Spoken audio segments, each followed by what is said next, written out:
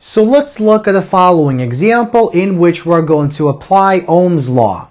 So suppose a 6-volt battery is connected to a light bulb with a resistance of 2 ohms within a closed electric circuit. So calculate how many electrons leave the battery every single 2 minutes. So every single 120 seconds. So we essentially have Ohm's law. So we want to use Ohm's law to calculate what the electric current is within our electric circuit.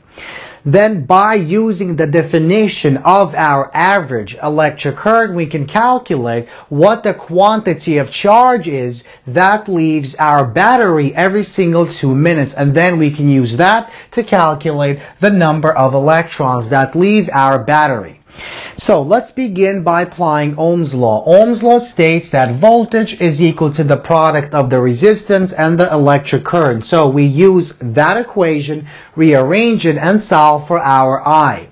The I is equal to the voltage, 6 volts, divided by the resistance, 2 ohms, gives us 3 amperes.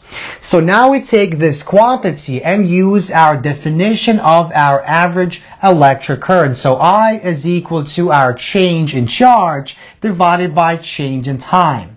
So the change in time, we can multiply both sides and we get the following equation.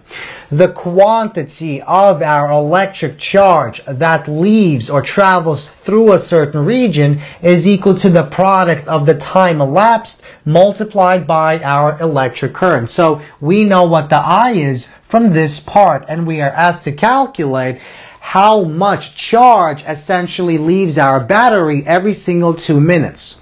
So 2 minutes multiplied by 60 seconds divided by a minute multiplied by 3 amps gives us 360 coulombs of electric charge leaves that battery every single 2 minutes.